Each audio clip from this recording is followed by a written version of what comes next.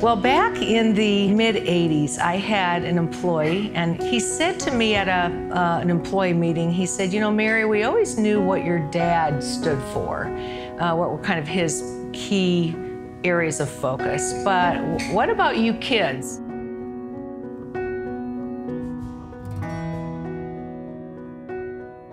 I really took that question to heart, and I had just read a book about Lee Iacocca, and he talked about his focus on people, on product, and on profit. And I thought, you know, we have to have something else besides that, and it was principles. And principles have a direct effect on how we think about people, how we want people to be their very best, how we want to work with folks in a fair and just manner, how we're very focused on product that is of excellent quality, that is safe, and that also is innovative. And when we talk about profit, we really talk about reinvesting profit in order to be able to have a stability in the company and to help the company grow. Those are really the foundation of our business. They last through the ups and downs. In fact, they're very important in difficult economic times as well as good economic times.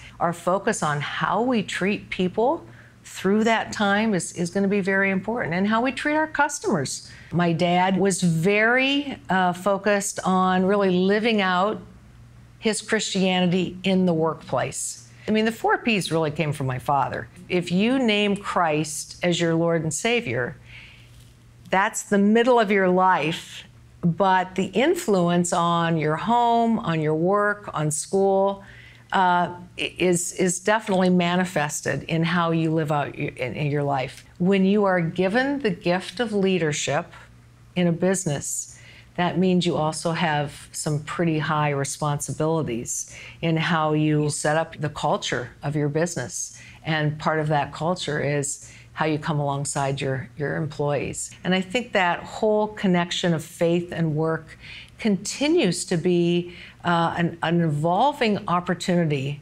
for people who say Christ is their Lord and Savior, who profess their Christianity, but they need then to think about how does that really play out in the workplace or in the schoolroom or in whatever profession you're in.